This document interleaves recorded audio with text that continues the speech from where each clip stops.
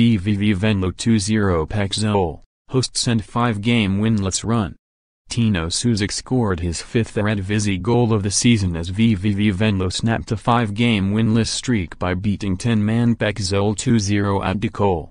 Zwolle's night took a turn for the worse when goalkeeper Diederik Boer was sent off in the 25th minute and Susic converted the resulting penalty.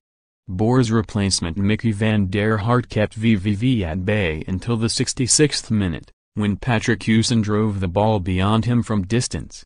The home win boosts VVV up to 8th in the table while Zwolle are a point above the drop zone heading into the weekend's fixtures. Predict 6 correct scores for your chance to win £250,000.